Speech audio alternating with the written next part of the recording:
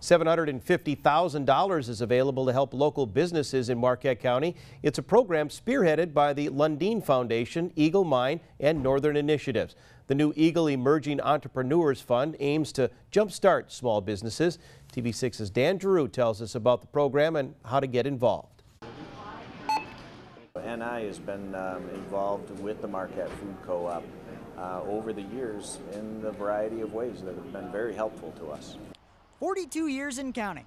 That's how long the Marquette Food Co-op has been in business, and attribute their success to Northern Initiatives. Northern Initiatives is a community development financial institution providing loans and services to small businesses. Northern Initiatives has given over $38 million in loans, resulting in over 700 successful businesses. Now the Lundeen Foundation and Eagle Mine are donating $750,000 to Northern Initiatives to continue their positive trend. It'll help more businesses to start up or expand and offer capital in different resources that maybe weren't necessarily there before.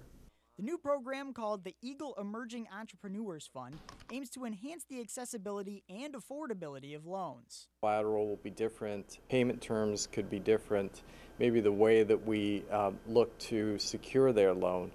Those with a solid business plan are more likely to acquire one despite lacking qualifications. People have challenges in life. We think that they've got an excellent chance for success in their business, then it gives us more confidence that we can fund. Applications will be accepted immediately. Residents or businesses in Marquette County can apply, and loans will range from $5,000 to $50,000. For more information, head to our website, uppermichigansource.com. In Marquette, Dan Giroux, TV6 News.